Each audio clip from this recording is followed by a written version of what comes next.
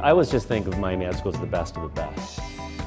So Miami Art School is at the intersection of real world and education. Our students work on live client briefs as well as some award briefs at the same time. Students learn by doing and following and shadowing all the creative directors in an agency. Advertising is not like going to school for engineering. You get the rigor and the academic nature of a scientific program, but you also get the fun and the touchy-feeliness of an art program.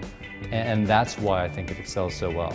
We are not a typical school at all. We don't have tests, we don't have textbooks, we don't have lectures. We only work with students on creating their portfolios. From day one to day end, they're only working on live briefs.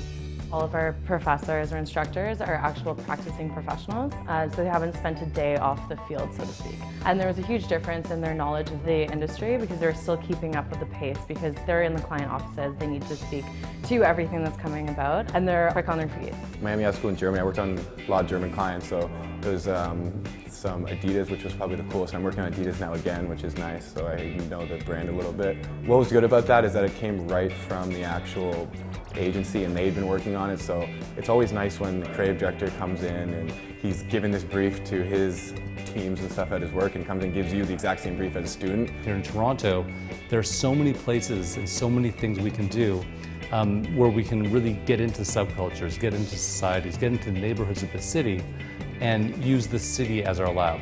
A market that's so developed in advertising like Toronto or like Canada, to have this gold standard program being dropped in, it's going to be, I think, relatively game-changing.